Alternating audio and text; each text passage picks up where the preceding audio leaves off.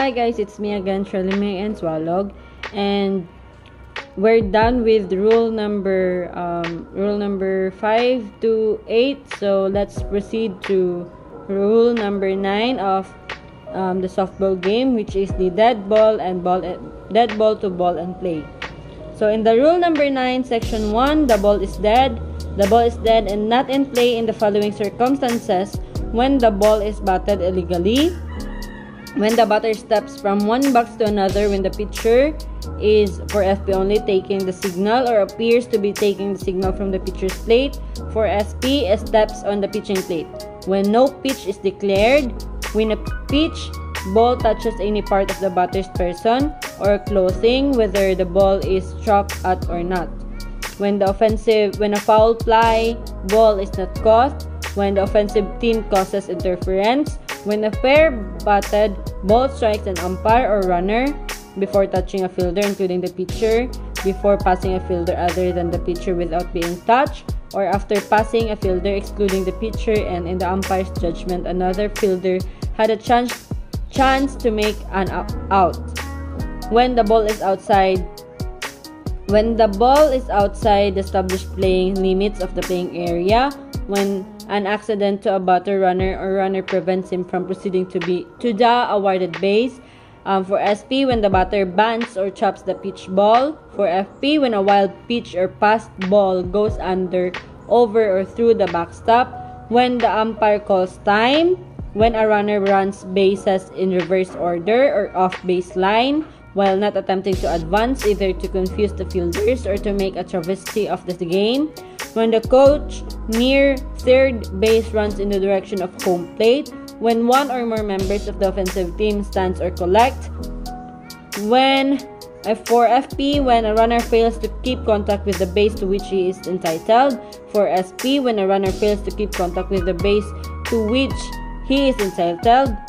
And for SP, after each strike or ball, when a black ball is declared, when a batter enters the batter's box with or uses an altered bat, when a batter enters the batter's box with or uses an illegal bat, when with less than 2 out and runner on first base, a fielder intentionally drops a fair fly ball, when a fielder carries a live ball into dead ball territory, when time has been called and defensive player is making an appeal, when the batter fails to enter the batter's box within 10 seconds after the umpire calls play ball, when any person other than a team member enters the playing field and creates interference, when the batter runner steps back toward home plate to avoid or delay a tag or by a fielder, when an offensive team member deliberately erases the lights of the batter's box, when a batter is issued an intentional base on balls,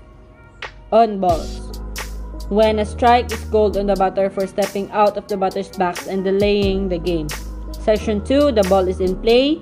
The ball is in play in the following circumstances: at the start of the game and each half inning, when the pitcher has been the ball while standing in, when the infield fly rule is enforced, when a thrown ball goes past a fielder and remains in playable territory, when a fair ball strikes an umpire or runner on fair ground after, when a fair ball strikes an umpire on foul ground, when the runners have reached the bases to which they are entitled, when runner is called out for passing a proceeding runner, when no play is being made on an obstructed runner, the ball shall remain alive until the play is over, when a fair ball is legally batted, when a runner must return in reversed order, when a runner acquires the right to a base, when base is dislodged while runners are progressing around the bases, when a runner runs more than 0.91 meter or 3 feet from his base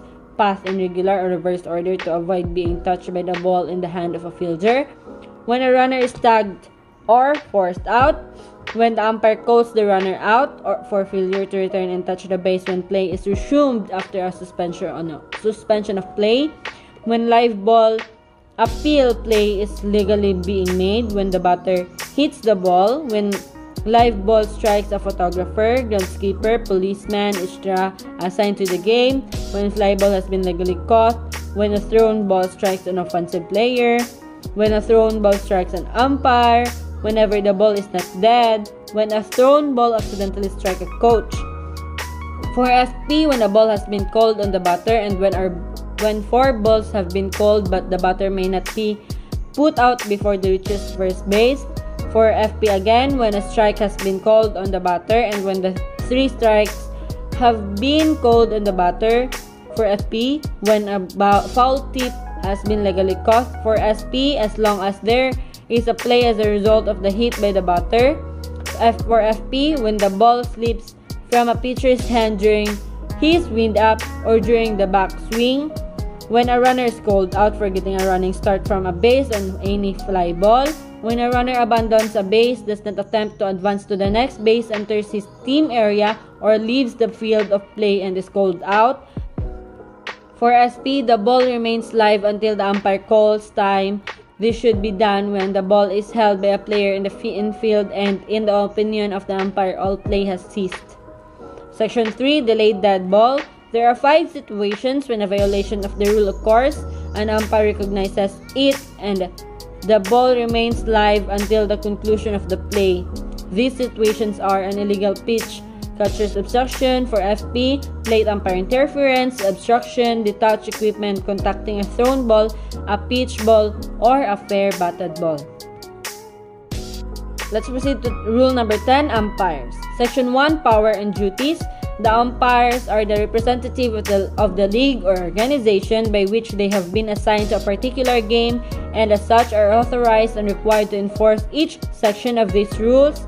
They have the power to order a player, coach, captain, or manager to do or omit to do any act which, in their judgment, is necessary to give force and effect to one or all of these rules and to inflict penalties as herein prescribed. The plate umpire shall have the authority to make decisions in any situations not specifically covered in the rules. General information for umpires. The umpire shall not be a member of either team, examples player, coach, manager, officer, scorer, or sponsor. The umpire should be sure of the date, time, and place for the game and should arrive at playing field 20-30 minutes ahead of time, start the game on time, and leave the field when the game is over. The male and female umpire must wear a powder blue long or short sleeved shirt, dark navy blue socks, dark navy blue slacks, dark navy blue cap with white and blue trimmed ISF letters on the front, dark navy blue ball bag or plate for plate only, dark navy blue jacket and or sweater, black shoes and belt, a white t-shirt worn under the powder blue shirt. Umpires must not wear exposed jewelry that may pose hazard. The plate umpire in fast pitch must wear a black face mask, black or tan padding, and black throat protector and the body protector and shin guards with knee protection. An extended wire protector may be worn in lieu of a throat protector in the mask. The umpire should introduce themselves to the captains, managers, and scorers. The umpire should inspect the playing field boundaries, equipment, and clarify all ground rules to both teams and their coaches. Each umpire shall have the power to make decisions on violations committed anytime during playing time or during suspension of play until the game is over. An umpire may consult his associate at any time. However, the final decision shall rest with the umpire whose exclusive authority it was to make decision and who requested the opinion to the other. In order to define the respective duties, the umpire judging balls and strikes shall be designated as the plate umpire, the umpire judging the base decisions as the base umpire. The plate umpire or base umpire shall have equal authority to call a runner out for leaving a base too soon, call time for suspension of play, remove or eject a player, coach, or manager from the game for violation of rules, call all illegal pitches, determine and call an infield play. The umpire shall declare the batter or runner out without waiting for an appeal for such decision in all cases where such player is retired in accordance with these rules. Umpire shall not penalize a team for infraction of a rule when imposing the penalty would be to the advantage of the offending team. Failure of umpires to adhere to Rule 10 shall be grounds for protest. These are guidelines for umpires. Section 2. The plate umpire shall take a position in back of the catcher. He shall have full charge of and be responsible for the proper conduct of the game. Shall call all balls and strikes. Shall by agreement and in cooperation with the base umpire call plays, hit balls, fair or foul, legal or illegal cost balls on plays that would necessitate the base umpire leaving the infield. The plate umpire shall assume the duties normally required of the base umpire. Shall determine and declare whether a batter bants or chops a ball, a batted ball touches the person or clothing of the batter. Shall render these decisions when required to do so. Shall determine when a game is forfeited. Shall assume all duties when assigned as a single umpire to a game. Section 3. The base umpire shall take such positions on the playing field as required in accordance with the relevant umpire systems. Shall assist the plate umpire in every way to enforce the rules of the game. Section 4. Responsibilities of a single umpire. If only one umpire is assigned, his duties and jurisdiction shall extend to all points. The umpire's starting position for each pitch shall be from behind home plate. On each batted ball or play that develops, the umpire shall move out from behind the plate and into the infield to obtain the best position for any play and develops. Section 5. Change of umpires. Umpires cannot be changed during a game by the consent of the opposing teams unless an umpire is incapacitated by injury or illness. Section 6. Umpire's judgment. There shall be no appeal from any decision of any umpire on the grounds that he was not correct in his conclusion as to whether a batted ball was fair or foul, a runner safe or out, a pitch ball a strike or ball or on play involving accuracy of judgment. Kasi siya lang talaga yung makapag-judge. Under no circumstances shall any umpire seek to reverse a decision made by his associates, nor shall any umpire criticize or interfere with the duties of his associates unless asked to do so by him. The umpires in consultation may rectify any situation in which the reversal of an umpire's decision or a delayed call by an umpire places a batter, runner, or runner in jeopardy or places the defensive team at disadvantage. Section 7. Signals. To indicate that play shall begin or be resumed, the umpire shall call play ball. A strike shall be indicated by raising the right hand upward, indicating the number of strikes by the fingers, and the same time calling strike. To indicate a ball, no arm signal is used. To indicate the total count of balls and strikes, the balls are called first. To indicate a foul, to indicate a fair ball, to indicate a batter or runner out, the umpire shall raise the right hand upward above the right shoulder with his fist closed. To indicate a batter or runner out, the umpire shall raise the right hand upward above the right shoulder with his fist closed. To indicate that a player is safe, the umpire shall extend both arms horizontally to the side of the body. To indicate suspension of play, the umpire shall call time and at the same time extend both arms above the head. To indicate a delayed dead ball, the umpire shall extend the left arm horizontally with fist closed. To indicate a drop ball, the umpire shall extend both arms horizontally to the side of the body with palms towards the ground. To indicate a ground rule double, the umpire shall extend the right hand above the head and at the same time indicate with two fingers the two numbers of base awarded. To indicate an infield fly, the umpire shall call infield fly. If fair, the batter is out, the umpire shall extend one arm above the head. To indicate not to pitch, the umpire should raise one hand with the palm facing the pitcher. No pitch shall be declared. Section 8. Suspension of play. An umpire may suspend play when in his judgment conditions justify such action. Play shall be suspended whenever the plate umpire leaves his position to brush the plate or to perform other duties not directly connected with the calling of plays. The umpire shall suspend play whenever a batter or pitcher steps out of position for a legitimate reason. An umpire shall not call time after pitcher has started the wind up. An umpire shall not call time while any play is in progress in case of injury except the umpire's judgment with a serious injury. Umpire shall not suspend play at the request of players, coaches, or managers until all action in progress by either team has been completed. For SP, when in the opinion of an umpire, all immediate play is apparently completed, time should be called.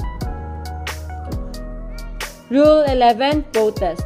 Section 1. Protests that will not be received or considered if they are based solely on a decision involving the accuracy of judgment on the part of an umpire, or if the team lodging the protest won the game. Examples of protests that will not be considered are whether a batted ball was fair or foul, whether a runner was safe or out, whether a pitch ball was a strike or a ball, whether a pitch was legal or illegal, whether a runner did or did not touch a base, whether a runner left the base too soon on a caught fly ball, whether a fly ball was or was not caught legally, whether it was or was not in field fly, whether there was or was not an interference, whether there was or was not an obstruction, or whether a player or live ball did not or did enter a dead ball area or touch some object or person in the dead ball area, whether a batted ball did or did not clear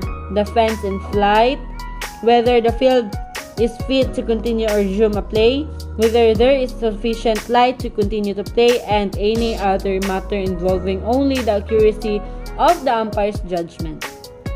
Section 2. Protests that will be received.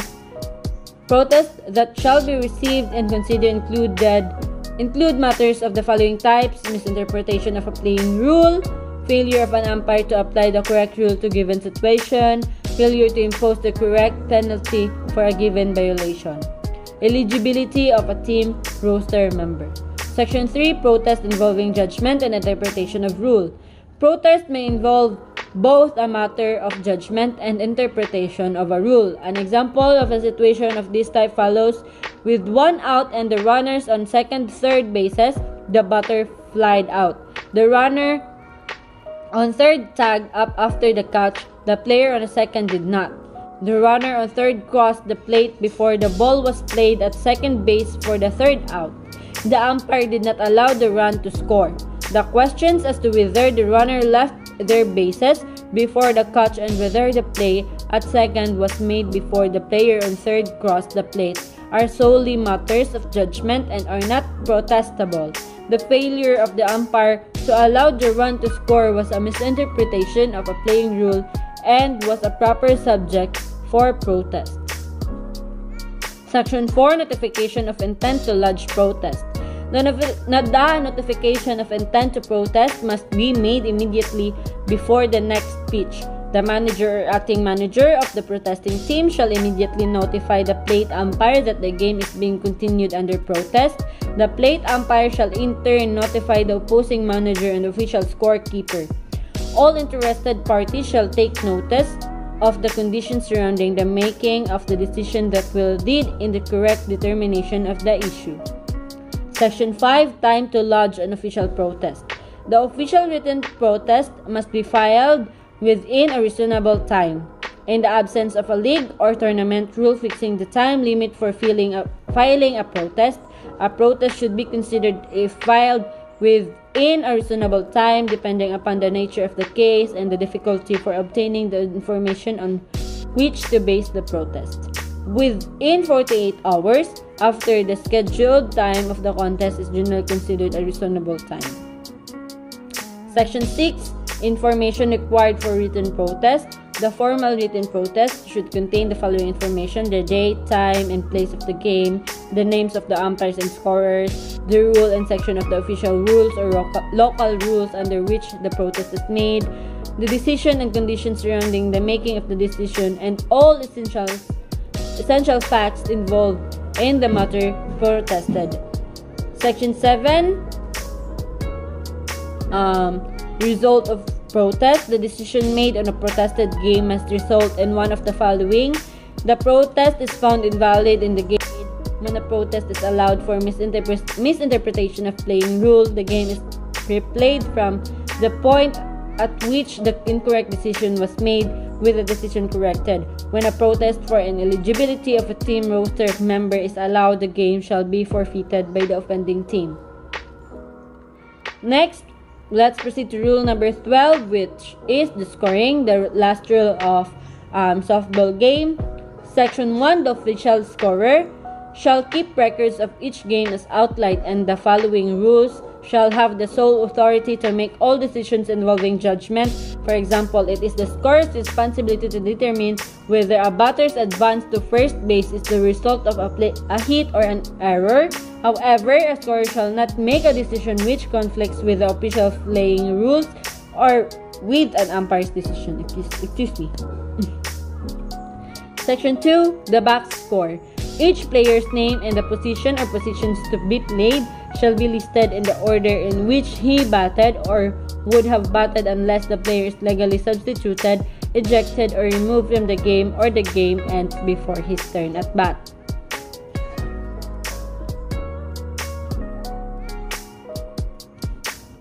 A put out is credited to the catcher when a third strike is called for SP when the batter bants or chops the ball downward, when the batter fails to bat in correct order, when the batter interferes with the catcher for SP, when the batter hits a third strike foul ball, when the batter is called out for batting illegally, for FP, when the batter is called out for an attempted bunt on the third strike, when the batter is declared out for using an illegal batter or altered bat, when the batter called out for changing batter's backs.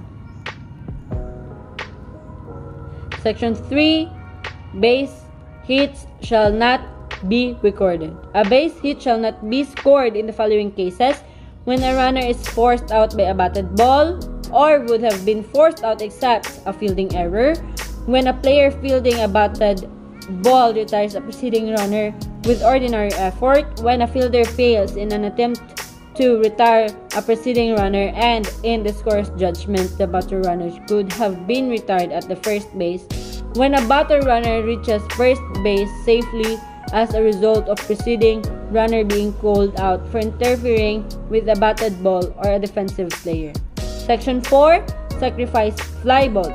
A sacrifice fly ball is scored when with less than 2 outs. The batter scores a runner with a fly ball which is caught, or the ball or the line drive handled by an outfielder or an infielder running in the outfield is dropped and runner scores, and in the scorer's judgment the runner could have scored after the catch had the fly ball had been caught. Section 5, runs batted in. A run batted in, a run scored because of one of the following reasons: a safe hit, a sacrifice bunt or slap hit for FP, or sacrifice fly for FP and SP, a foul fly caught, an infield put out or fielder's choice, a runner forced home because of obstruction, the batter being hit with a pitch ball or being given a base on balls, a home run, and all runs scored as a result. Section 6, pitcher credited with a win. A pitcher shall be credited with a win in the following situation: when he is the starting pitcher and has pitched at least 4 innings and his team was not only in the lead when he is replaced but remains in the lead for the remainder of the game, when game has ended after 5 innings of play and starting pitcher has pitched at least 3 innings and his team scores more runs than the other team when the game is terminated. Section 7, the pitcher charged with a loss. A pitcher shall be charged with a loss regardless of the number of innings he has pitched, if he is replaced when his team is behind in the score and his team thereafter fails to tie the score or gain the lead. Section 8, game summary.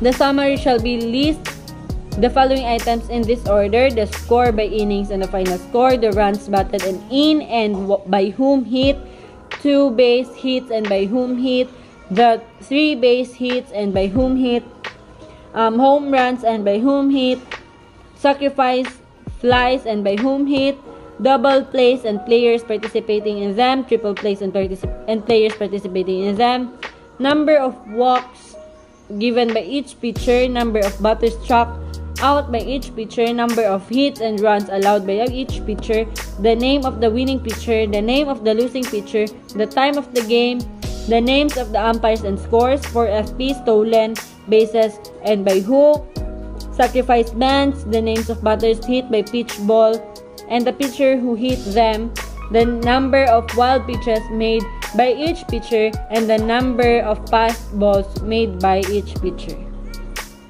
Section 9, stolen bases. For FP, stolen bases are credited to a runner whenever he advances one base unaided by a hit, a put out, an error, a forced out, a fielder's choice, a passed ball, a wild pitch, or an illegal pitch.